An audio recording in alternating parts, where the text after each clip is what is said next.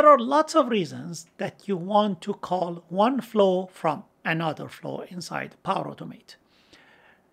Things like you want to reduce the complexity of the flow. Sometimes you want to put some work in a separate flow and assign it to another developer to build it for you. Or sometimes it's a matter of reusability. There are some kind of actions that you want to put in one flow, and then you want to call that flow from multiple flows. That's out of question. It used to be very easy. You just create a flow which is fired manually by pushing a button, easy, and at the same time you could use run a child flow action inside your parent flow to call the child flow. Well, that ease is gone, and now in the past 2-3 months as I check, when you just take that approach, it throws you 2 errors, and I'm pretty sure that one of those errors brought you to this video. Now, let's see how we can do it, because it's going to be fun. Although I like the way that it used to be a lot better, but there are valid reasons that Microsoft implemented this way. So let's get into it without wasting time.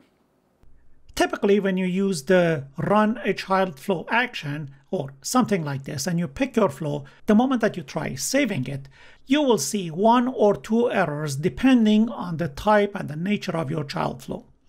The first one is that it says it should end with the response action that we will get into it. The second one is something related to connections. So before anything, let's quickly build a very simple child flow. To do this, I created an instant flow that you can run it by pushing a button. At the moment, it just has a trigger, but it's supposed to go to SharePoint inside a SharePoint list called products list, and it's supposed to pick the product that the ID is provided by the caller, and it should email the product name and the product description to someone. So I intentionally use 2 connections, one connection to SharePoint and another connection to our mail server. Let's see how we can do that. So first, I want to use getItem. Because I want to pick only one item, I use getItem, not getItems. And for the getItem, I need the URL of the site. So copy link address, I bring it here, drop down, custom, and I just copy and paste the URL here. It complains it's all right, don't worry about it. It still gives me the list of the items that I want, and the list name is products list, so I pick up the products list. There we go. And I also need a product ID that I'd rather get a product ID from the user. And this is the unique ID of every product that I picked. So we go back inside our flow, and the ID should come from the trigger. And I say I want a number to be product ID, whatever it comes from the caller.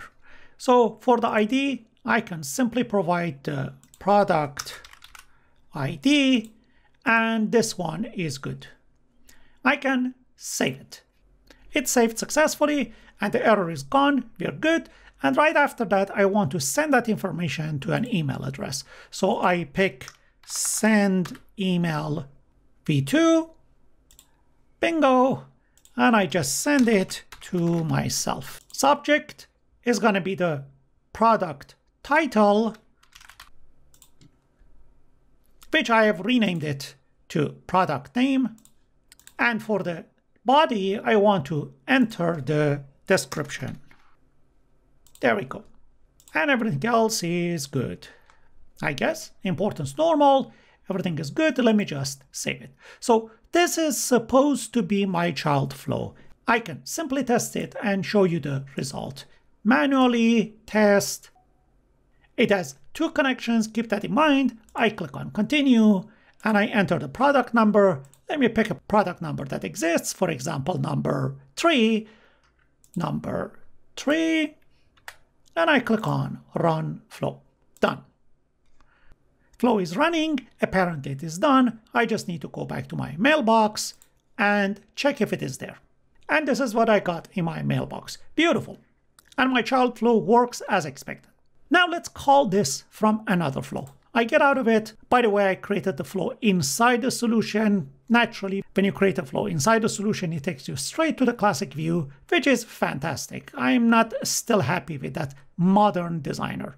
So let's go to automation, Cloudflow, and I want to create another instant flow, and I want to call it parent flow demo, and it's going to be a manually triggered flow. I say create, and I try to run it. It doesn't need any parameter, and I want to use run a child flow. Gosh, here I pick up the other flow, which is going to be email SharePoint record, and it's asking for product ID. Let me hard code a product ID. For example, I pick product ID 4. Here, hard code it, and this is where the problem starts. I click on save, and it doesn't like it.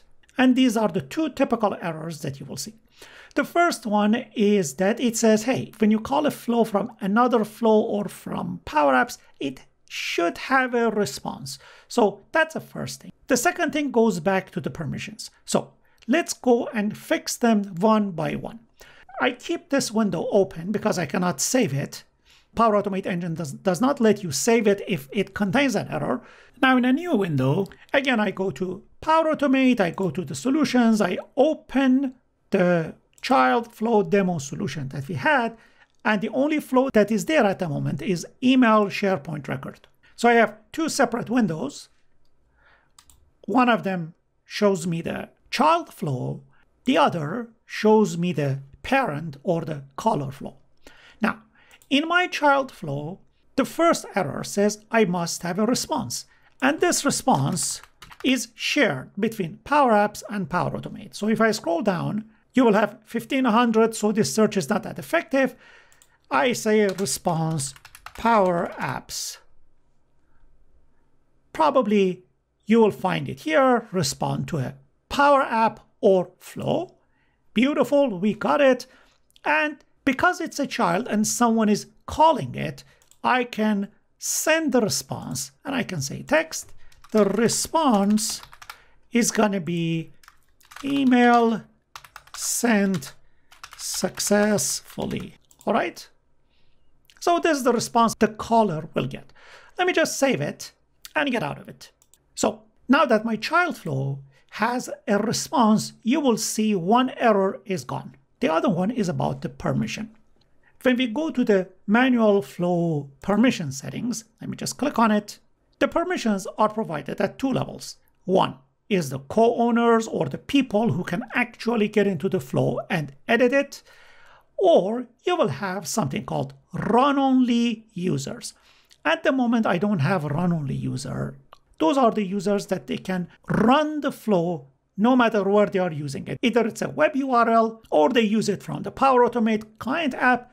Doesn't matter at the moment. We want to call this child flow from another flow. And this is how it works. Run only users, I click on edit. I don't need to add another user, but naturally when you are calling the flow, it inherits the permissions from the person or from the account that is calling that flow. And this is what it means. So we have two connections, one to SharePoint, one to Office 365. In your flow, you may have many more, and they are all running under the caller user or under the other flow that is calling this flow, but run a child flow doesn't like it. So you have to pick a specific connection.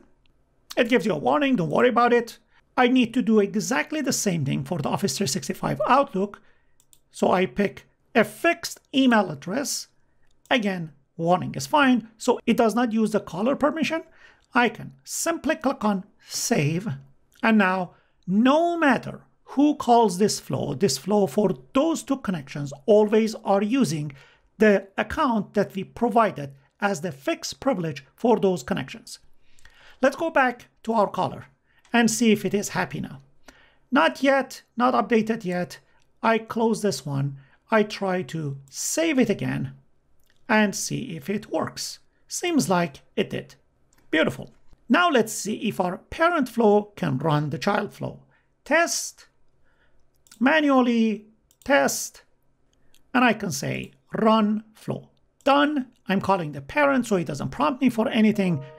It goes and calls the child flow, and if that call is successful, I should get an email in my mailbox for product number 4, which is my microphone. Is that all? Yes. To fix your problem quickly and let you go through this error, we are done. But pay attention, you're hard coding a connection, so when you are deploying from one environment to another environment, that's a different story that I'm not going to get there into this in this short video. But just a heads up. Alright, we are done.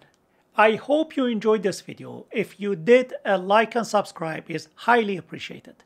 Thank you for watching, and I'll see you soon in the next video.